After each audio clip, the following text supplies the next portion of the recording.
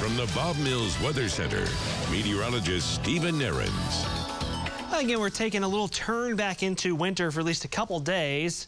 Given how warm the month of February has been, we're on a near record warm pace for the first 2 weeks or so of February. And again, as we show you the calendar of highs, all the yellow boxes, those are the highs that have been above normal, most of them way above normal. And actually, officially in the record book, today's high will go down maybe a little bit warmer than what we have currently outside. But today and tomorrow, feeling a lot more like February temperatures, not precip-wise, but at least February temperatures returning for a couple of days. Stout north winds as we look from the west side of Tulsa. 43, wind chill of 35 degrees. And again, by February standards, yeah, it's cold outside. We all know it could be way worse than this, but given how the month has gone so far, this is a little bit of a shock to the system. North winds sustained at 17, but gusting at or above 30 miles per hour this afternoon. Look at the range of temperatures across the state. This is a true noticeable cold front for a change. Idabel, if you want warm weather, well, it's a little too late to get down there, but it's 70 degrees in Idabel, 40s elsewhere, 30s up around Miami, 30s into the Oklahoma Panhandle. So we got a solid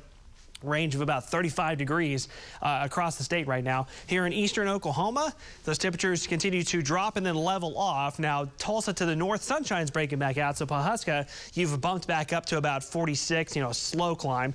Bartlesville 40, Pryor 42, but then Grove, Grand Lake, cloudy, cold, 35 degrees. Southeastern Oklahoma, after you started off around the 60-degree mark this morning, you're now in the 40s. Long and short of it is, it's blustery and much chillier this afternoon. You can tell where, yesterday that first front moved in, stalled out. Tulsa to the north was cool.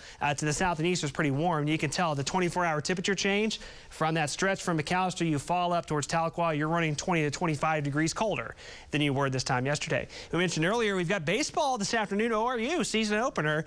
Keep the coat handy if you're headed out there. As we start the game at 3 o'clock, there's still going to be some sunshine, but temperatures only in the mid-40s, low 40s at 5 o'clock. Gradually late in the afternoon, more clouds will fill back in. As the front continues to push south, there's a very, very brief, small window that there could be a little pop-up shower or downpour in far southeastern Oklahoma, Latimer, LaFleur County in the next hour or two. But then that chance pretty much goes away. Again, sun breaks for some and clouds for others. But as we roll through, this is the future temperatures hour by hour through the afternoon.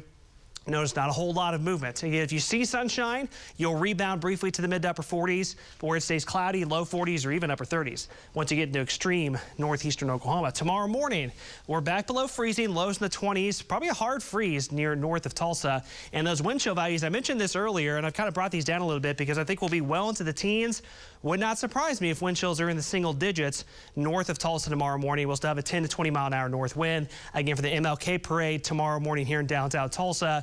Temperatures around freezing, wind chills teens and 20s, so you're going to want to be bundled up for that. But highs by tomorrow afternoon, again, colder, upper 30s, low 40s, winds starting to diminish, so the 20-30 mile an hour winds today will not be as strong tomorrow. Once we get past Sunday morning, we start to break back out of winter again. Sunday, upper 50s if you're making some outdoor plans. Again, we'll wrap up the weekend Sunday afternoon on a much nicer note. 60s President's Day Monday. We are back in the 70s again. It looks like by the middle of next week.